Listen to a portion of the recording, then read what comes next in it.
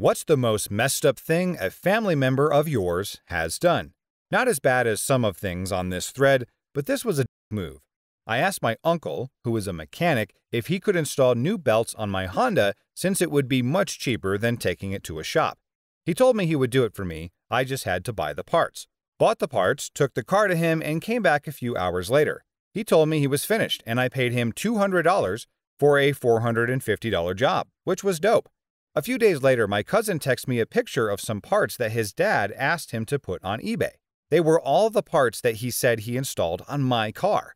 My cousin thought they may be from me since he knew what job his dad was doing for me. I called my uncle, and he denied it firmly. I still had the receipt, and I matched the barcodes to the ones on my receipt, so they were clearly mine. My cousin, who was also a mechanic, installed them for free for me a week later.